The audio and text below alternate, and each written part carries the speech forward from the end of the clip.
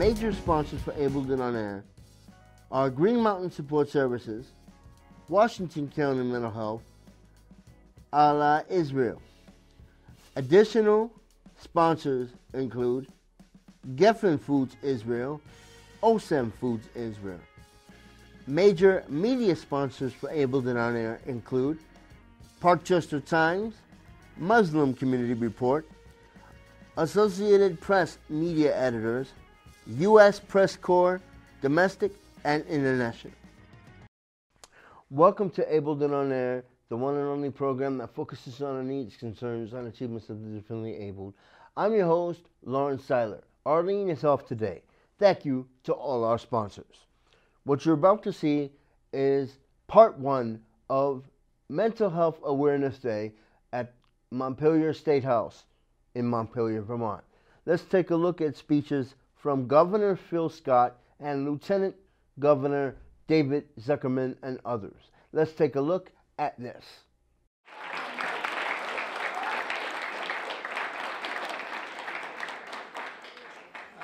It's a pleasure to introduce someone I think many of you know, and that's Representative Ann Donahue.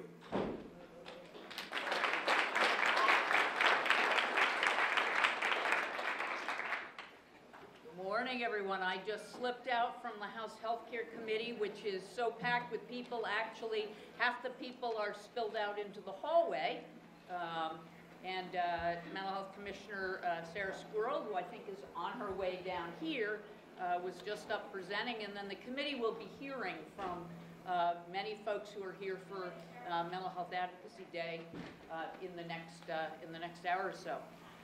But you know, on my way in this morning, well, not actually on my way in because I couldn't read and drive, but I happened to be reading this article in the December issue of Counterpoint, just randomly this morning, and I came across this article in it that said, "Reflections on 25 years of advocacy." And I thought, wow, that's fascinating. I wonder who wrote that article. But I looked at it, and it was talking about somebody who said she first encountered peers as support way back in the early 90s. It was the first place she encountered a peer group of support was actually in the hospital. And that was where she began to understand the power of that and became involved, deeply involved, through all those years since then as a leader in peer support, peer advocacy, and the whole consumer movement, the psychiatric survivor movement from that time. She co-led the state standing committee for adult mental health services for some 12 years. She was on the Vermont Psychiatric Survivors Board of Directors for so many years in those past 25, she can't even remember when she started, but recently retired as the chair, still remains active in sort of trying to calm down a little bit in all of her levels of activity, still on the VCIL board and on the Alyssum board, but an incredible leader and an incredible force through all those years. So I am thrilled to have been asked to be the one to present this person with this year's Community Advocacy Award, which goes to, of course, Marty Roberts.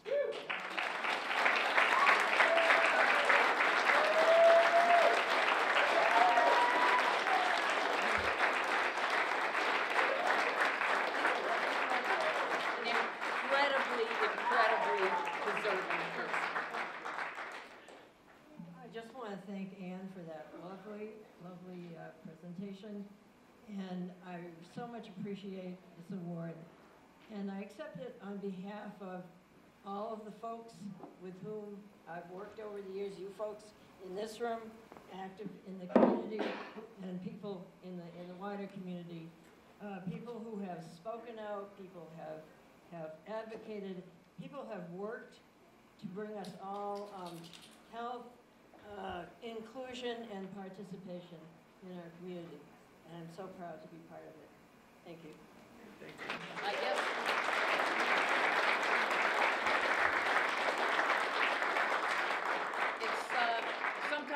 to end with little-known facts about personal history. Okay, it's okay. It's okay? All right. So Marty and I first met many, many years ago at Central Vermont Medical Center as inpatients.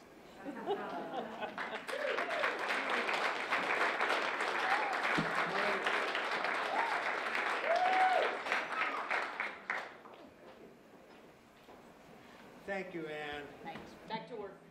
Okay.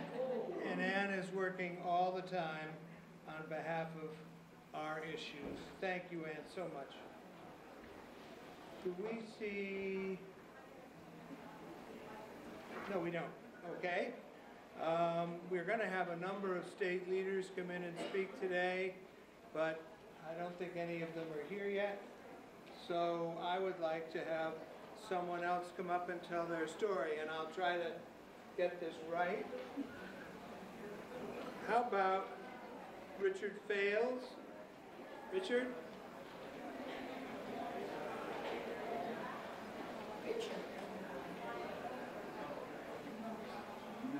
Okay. Susanna Yeager?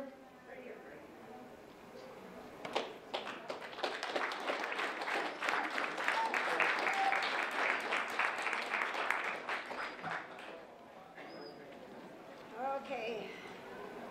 I haven't spoken in a long time to people, and this is my first mental health. You need to come right up to the... Okay, right. Yeah. I'll preface this with, can you hear me?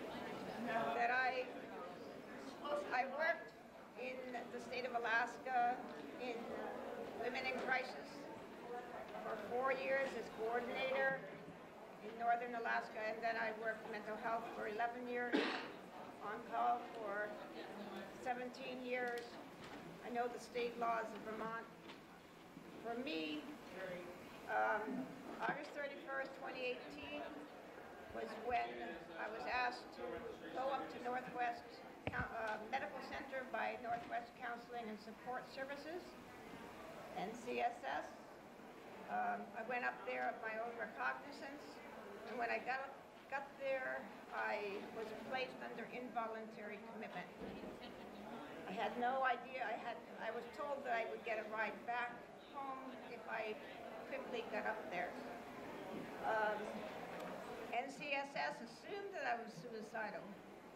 I wasn't. I was had high anxiety, but I wasn't suicidal. There was not one evaluation, and excuse me if I get a bit angry, but I was in Northwest Medical Center 7 days in the ER on full display to everybody under armed guard by Sheriff's Department, deputies who believed I should not be there.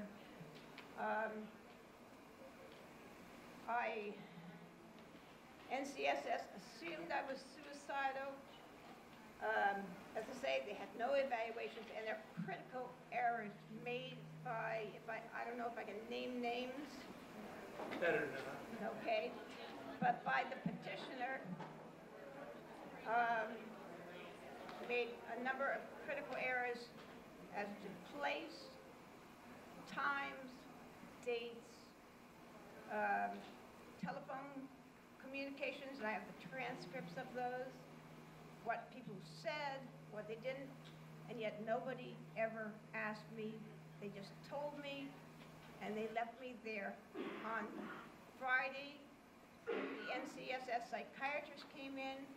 He told me to sit down. I wasn't going to sit down the way he said that. I stood, and he reamed me out for calling crisis so many times, but no mention of suicidality. And that's what I found on a board high up in the room, little letters, suicide ideation. And so I assumed that's why I was there, but nobody ever told me.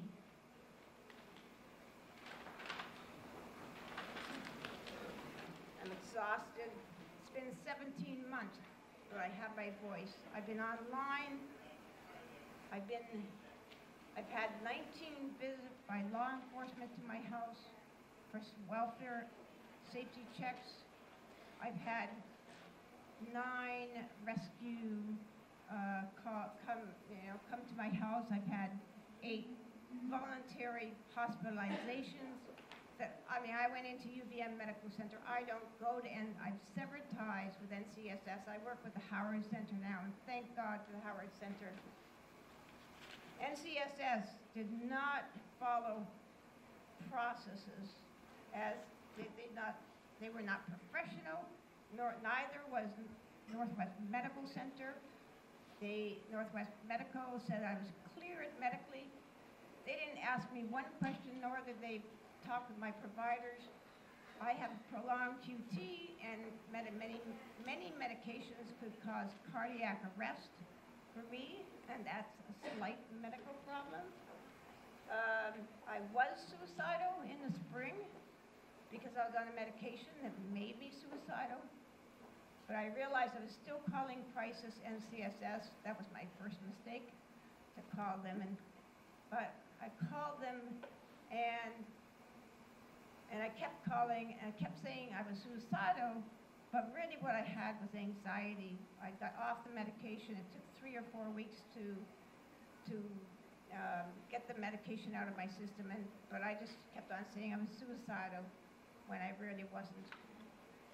However, because they never asked me, they never knew. The sheriff deputies who were guarding me knew. They didn't know why I was there. And when I was sent to Brattleboro after 7 days with no 12-hour state-required evaluations at all, and no initial evaluation, as I stated, when I was sent, the nurses at Brattleboro continuously I talked with them a lot, and they continuously said, "We don't know why you were sent here." This has been a traumatic experience for me. It's 17 months out. My life has deteriorated. I had plans. I was going to refinance my house, go back to choir. That started in mid-September. I had signed up for Seneca. I had a safety plan. I had a safety team, and yet the psychiatrist at Vermont Psychiatric Care Hospital said to me that it was definite, it was evident, she had made up her mind that I was going involuntary when I got on the little cell phone that NCSS gave me. That is not telemedicine. We had telemedicine in Alaska in the late 70s that was better than what they provided me. It should be a face-to-face, two-way communication. Instead, she interrogated me. She told me she didn't trust me at all, and that I was confusing her, and that I was going involuntary. And I do believe that she'd made up her mind before. Need to not go too long. Right, well, I know, I could go for months, so. So the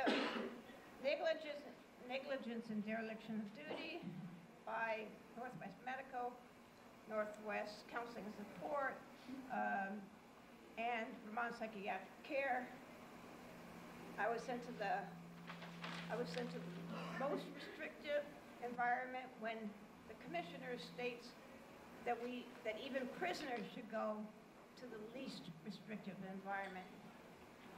Tell me if so 5 more seconds? 5 more seconds, absolutely. Oh my gosh.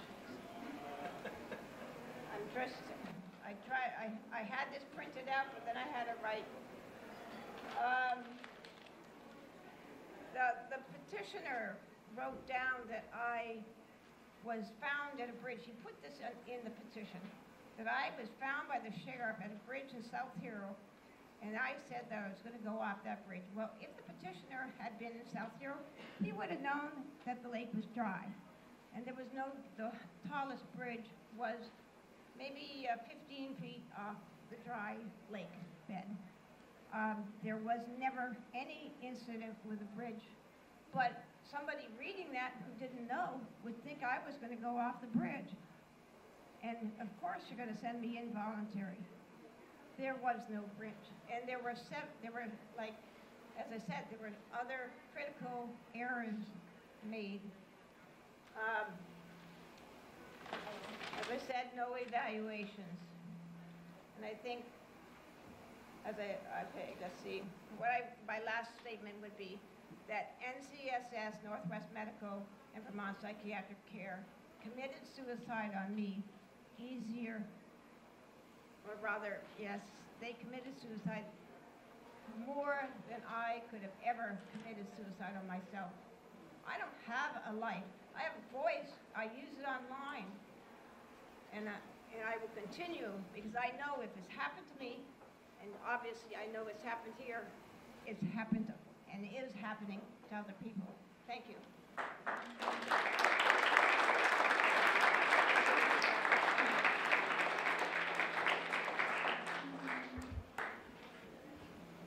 I didn't see you in the back, Mike. I want to introduce the first of our luminous state folks, and he's new to an old job. How are you liking it so far? It's been interesting.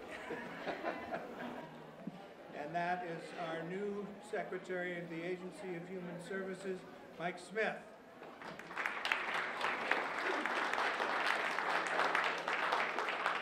Thank you so much. The microphone doesn't work very well, so I'll try to project here. I do want to start off by saying thank you for the people who are brave enough to come up and talk about those instances that have happened to them personally. Let's give them a hand and an applause.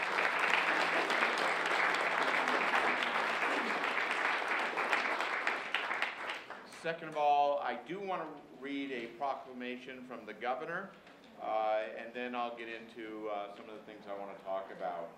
This is from the governor. Whereas 1 in 5 individuals are living with mental health condition in the United States, and whereas Vermont, like the rest of the nation, is addressing mental illness and substance use challenges by combining effective promotion, prevention, treatment, and recovery support, focusing on strengths and promoting resilience. And whereas the health, well-being, and quality of life of all Vermonters is impacted by these chronic yet treatable health conditions, and virtually all Vermonters know someone in their network of family or friends who are affected. And whereas Vermont's mental health organizations continue to educate the public and lawmakers about the effects of mental illness and substance abuse and the value of treatment and long-term recovery, building capacity for trauma-informed care and best practice intervention and supports for people living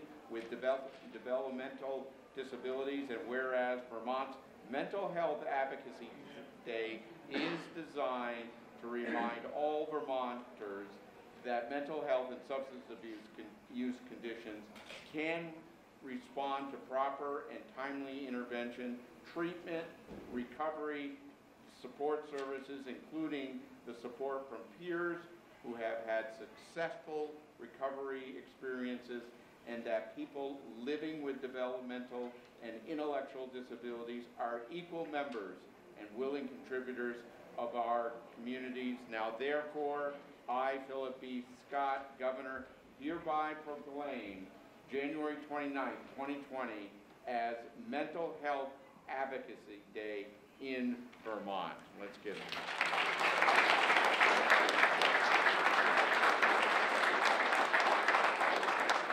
So thank you very much, and as Peter had mentioned, I'm the new old guy.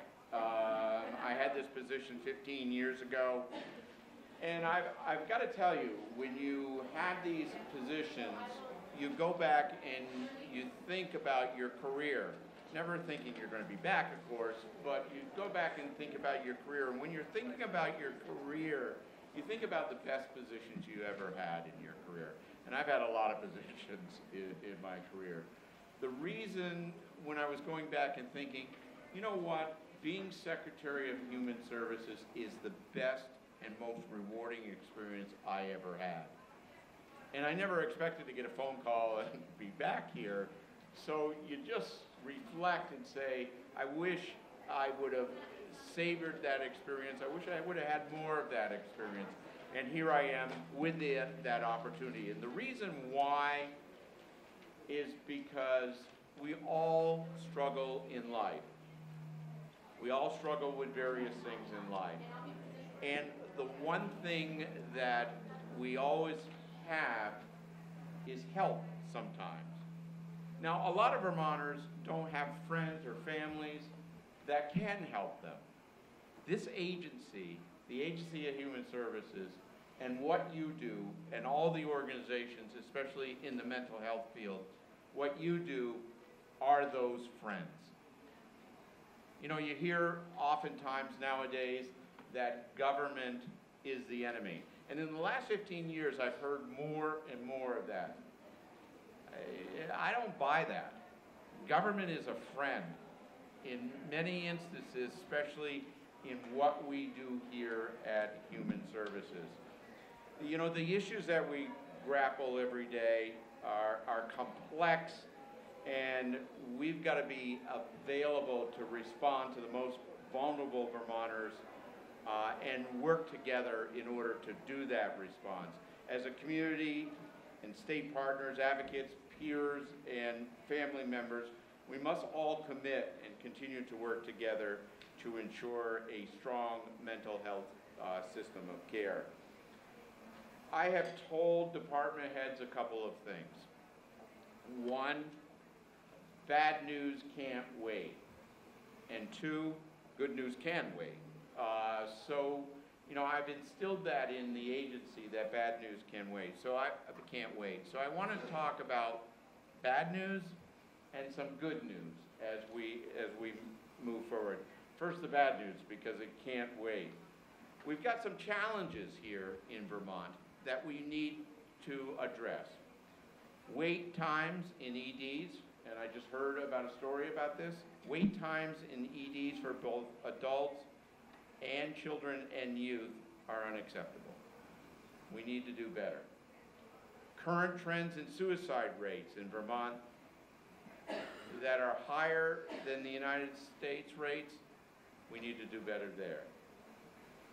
Or the growing sense of hopelessness and despair that many of our young people and older Vermonters grapple with is something that we need to do better.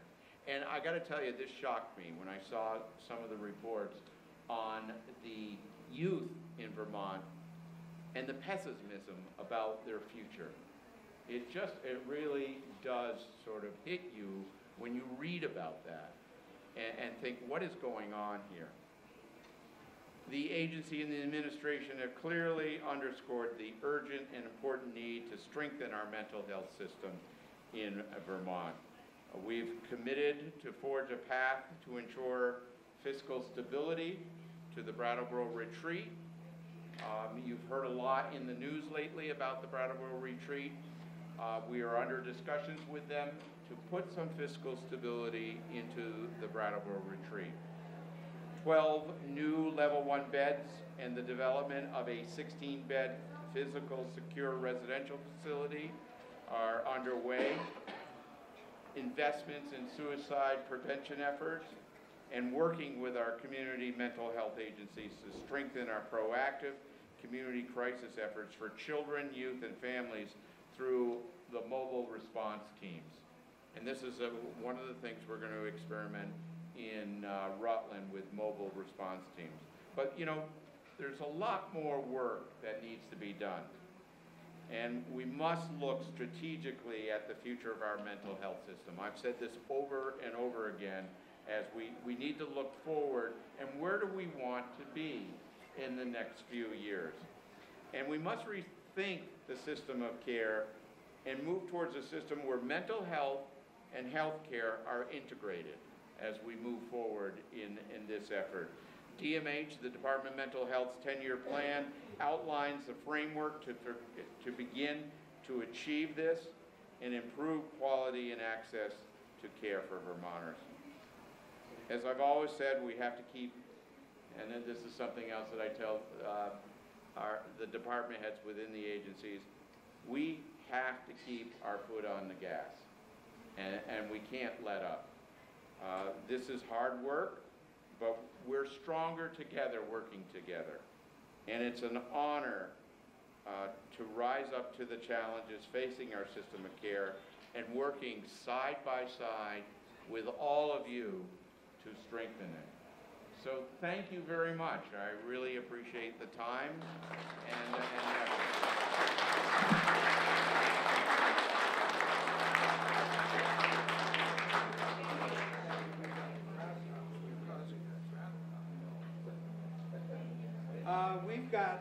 We've got one problem, which is that we've got so many people here that it's a challenge, and I want to introduce Sarah from the state, the Capitol Police, right? Yes. And she's going to talk about that for a second. I'm not even going to use the mic, guys. I just want to really briefly let you know it's a really great thing that we're over capacity because of the awareness that we're bringing. However, it's also a danger to the people in the room when it gets so packed that we can't move and we can't open the doors. If something happens, there's a medical emergency or anything like that, we need to be able to gain access. With that being said, we're not allowing anybody to save seats in here. If you leave, you need to take your stuff with you because when one goes out, one comes in, and we're, like I said, we're at that capacity level. I am going to be sending in people to take up these seats that are available, so if you do have stuff in seats, please move that stuff. If you leave the room, you are not guaranteed to get back in. I'm sorry if you have to use the restroom, but there's a lot of people waiting out there to come in. So again, if you leave, you're not guaranteed to get back in. There is a line. If you don't mind clearing out those chairs, I'm going to go out and let some people in. Thank you for your time. Thank you. Thanks.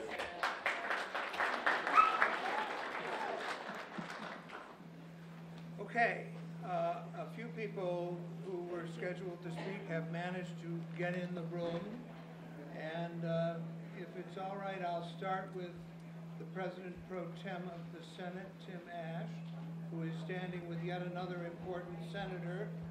I'll introduce all three of you first, and then you can speak, and two of them stop talking. Hi. I'm going to introduce all three of you. President Pro Tem Tim Ash, Chair of the Appropriations Committee, Senator Jane Kitchell, also my senator, and Speaker of the House, Mitzi Johnson. And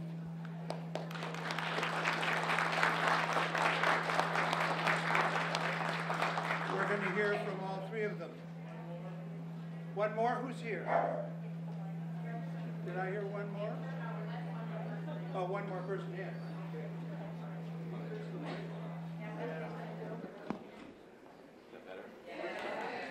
Everybody happy you're not hearing that metallic noise now? All right. I'm going to speak loudly without the microphone so that you don't hear that weird noise in the background. I might not go on quite as long as the previous speaker. Is that okay? Yeah. All right. I have to tease him from time to time. So my name's Tim Ash. I'm the President of the Senate.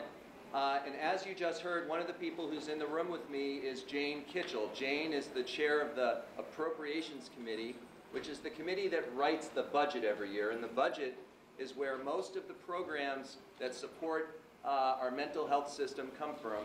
And I want to say that each of the last 3 years, while the governor's budget has not proposed increases in mental health services, the legislature, originating with Jane Kitchell and then working with our counterparts, the Speaker and members of the House, we have made some of the most significant increases in mental health funding in decades.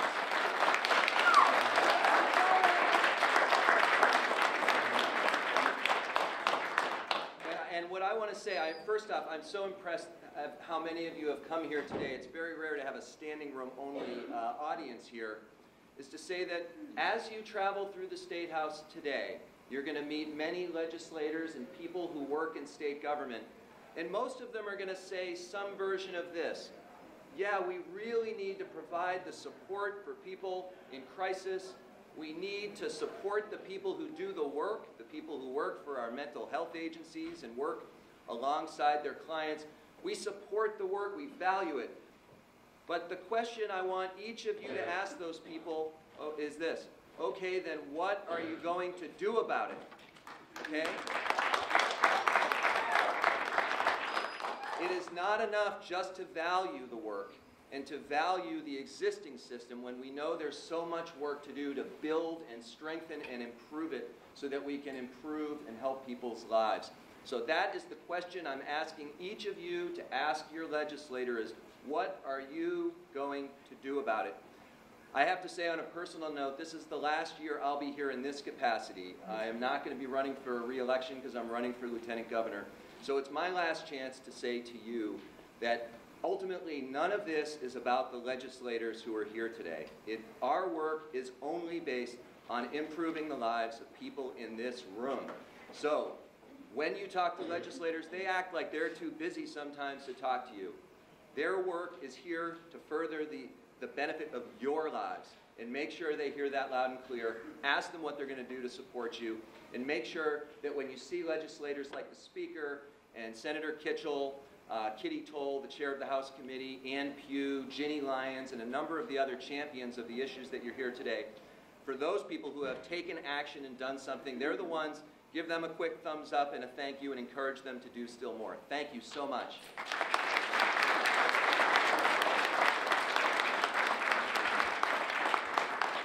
And now a word from Senator Kitchell. You don't want to say a word? Jane is very shy. So we're going to have to really draw her out a little bit.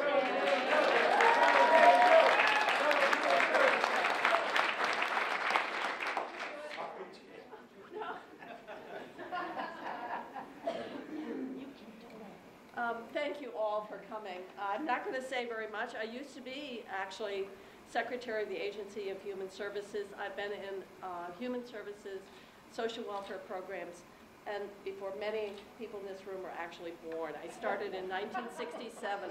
So I have represented 50 years plus of commitment to improving the lives of Vermonters. We do place a high priority on it. It is something that is very important to me personally. We do our best as we ponder and make commitments, and I think our track record, as the Pro Tem said, has been pretty good over the last several years. It's a great pleasure to work with you. I serve, actually I'm now on the board of Northeast Kingdom Human Services, so I'm experiencing it from many different angles. So thank you all for coming, and we will continue to work and do our very best. Hi, Mary. So.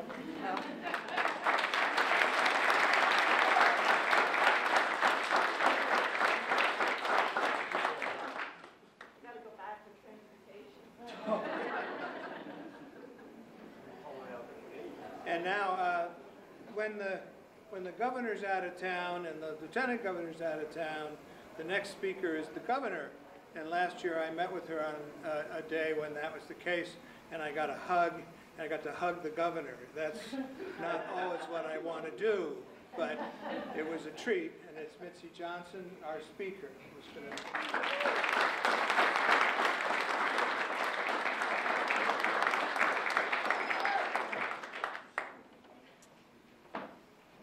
Hello, everybody.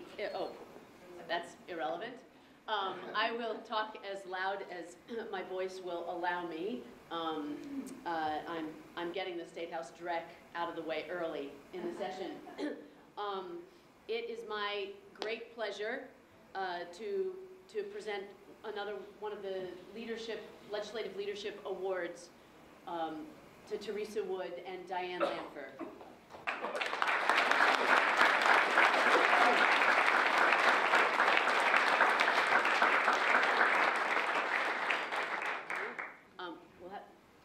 No, not yet. I get to say good things about you first.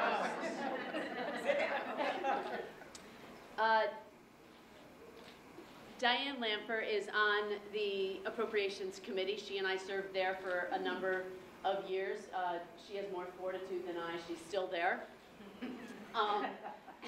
And Teresa Wood has been a critical member for many years of the Human Services Committee, and formerly was Commissioner of Department of Aging and Independent Living, Disabilities, Deputy Commissioner, excuse me, of Dale.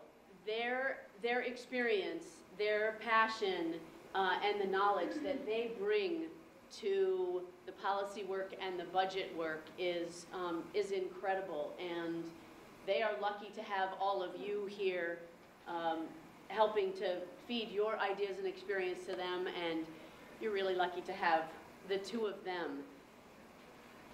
They worked tirelessly this summer, studying numerous proposals, attending I don't know how many meetings, looking at the new federal rules, looking at rewiring the payment model, improving accountability and transparency of the developmental disability system of care. The changes that are proposed are going to have some of the largest on-the-ground impacts since the closure of the Brandon Training School. And it takes a tremendous amount of volunteer hours, is what all of the summer work amounts to pour through those things and really think about how are these rules and federal laws and intricacies on paper going to affect somebody's life? How is this going to help Vermonters live with dignity and independence and fulfillment? And so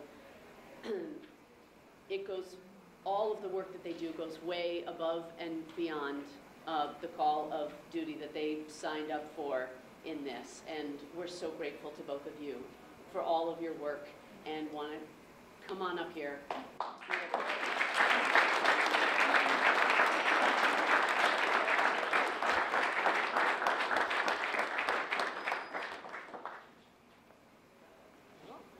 Teresa, you are fierce and knowledgeable and so respectful in your ferocity of the people that you defend and who you keep in your heart every day. Thank you so much for everything. Thank you so much.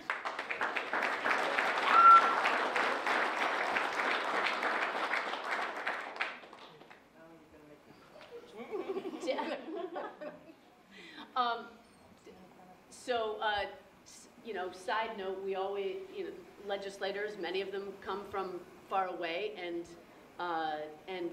have a place in Montpelier to stay overnight and whatnot, so we don't have to drive an hour or two or more home.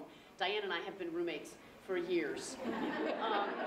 And so in addition to all of her incredible work during the session and every minute that she is in her seat, ready to go, books open, mind engaged on the Appropriations Committee, she is also that at home around the kitchen table in her pajamas, poring over budget books. I know, things I'm not supposed to say, but I do.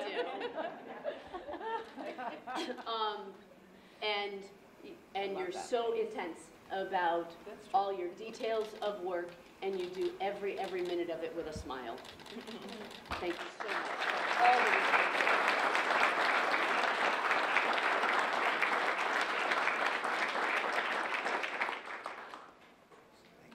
Thank you so much. Thank you.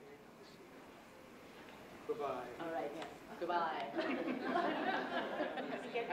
Thanks for being here, everybody, and thanks for speaking up. I totally support what the pro tem said about reaching out to your legislators, sharing your stories, and saying, so what are you going to do about it? Mm-hmm. These two ladies do it every day.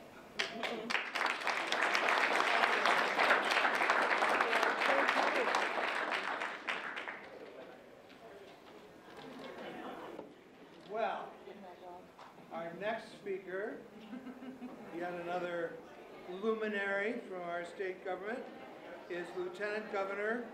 He's running for something. I can't quite remember what it is. Lieutenant Governor David Zuckerman.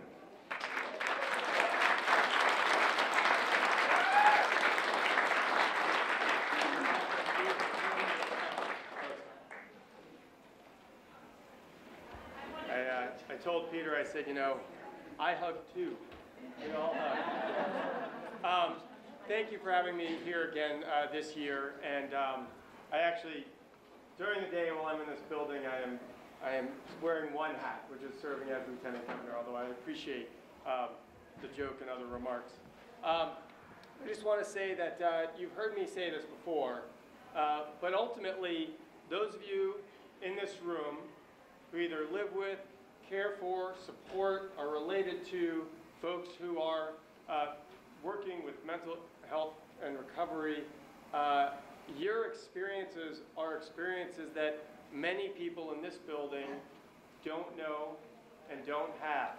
Some do, whether it be the two legislators that were just mentioned and honored, which is great. There's some other legislators who have direct firsthand experience. But the reality is, we as policymakers are very knowledgeable about what we know. But frankly, like everyone else in our society, there's a lot we don't know. We know a little bit about many, many other arenas. And whatever committee we're on, maybe we get to know a little bit more, or what issue that we have come here with a passion to work for, we know more. But, and this is to really reinforce the Senate Pro Tem's remarks, we as policymakers, of which I'm no longer a policymaker as Lieutenant Governor, but I was for 18 years, so I'm going to say we anyway, really rely on you for your experience or your passion or your knowledge that you can contribute to this process. I really want to emphasize this because the joke I often tell is that the whole reason I ran to be Lieutenant Governor is so that I would have one staff person. Because as legislators, they have zero. They have zero staffers to do research, to do constituent outreach, to do anything for them, schedule them. They are trying to juggle their life outside of this building. They only make 12 to 14, maybe it's 15,000 a year, which is not an only, that's a real amount of money, but it's not enough, as many of you know, to live on. And so they have another job. So they're juggling a lot. And their source of information, as good as many of the advocates in this building are for these issues, is still limited to those few people and others who are advocating for lots of other things and lots of other needs that are needed to be met in this state. And so when they do hear from you, which to be perfectly honest is often less frequently than we'd all want, on most issues, legislators get 2 or 3 phone calls or fewer. On all those bills you hear about in the legislature that go through the news, those are only a few high-profile ones, and maybe those they get 5 or 10 calls on. But honestly, people hear from you and others so much less than what a vibrant democracy would have. I'm almost. And so I'm here as a cheerleader to you, and I'm going to ask you a question. And at first, folks might go, oh no. Like, so if you don't raise your hand, it's okay, because I'm going to tell you why in a minute. But how many people in this room in the last year have talked to your legislator, or all of your legislators,